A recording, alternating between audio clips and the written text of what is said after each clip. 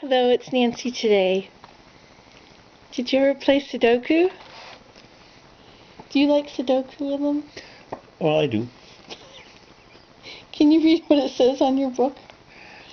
Okay, Some of them are too easy. It says here. On the outside, was it? On the cover? On cover, Mensa absolutely nasty Sudoku level 4. What does it say on the back? It says, only the most skilled Sudoku experts should try these mind-blowing puzzles. Make no mistake about it, some of the hardest Sudoku ever created are presented in this absolutely nasty series. Mere Sudoku enthusiasts are strongly advised against trying to fill even one of the grids, as frustration and pencil biting will occur. Ta-da. What else? Okay. And please, for pity's sake, neophytes shouldn't even bother to open the cover. These brain-baffling puzzles should be attempted only by the best and brightest Sudoku solvers. If you think you're up to the challenges, proceed at your own risk. At level 4, even the fearless approach the mind melders inside with trepidation. So there you go. And what makes these different from a regular Sudoku? They're harder.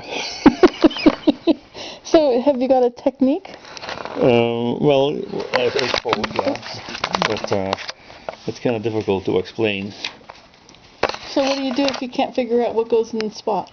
Well, you see, first of all, if there's only two possibilities for a square, I always mark it down because it can always come handy in solving something later. So here I have a 1 and a 5 in this little square.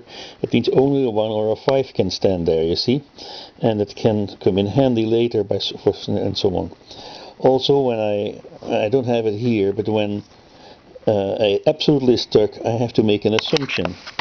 And so I put in a right bottom corner, you see, this is the left top corner, in the right bottom corner, I put in suppose this can only be a 1 or a 5. Say, suppose I make an assumption that it's a 5. I put a 5 here, and a little circle around it, knowing that this is the assumption, and I start filling in all the conclusions in the right bottom corner, you see.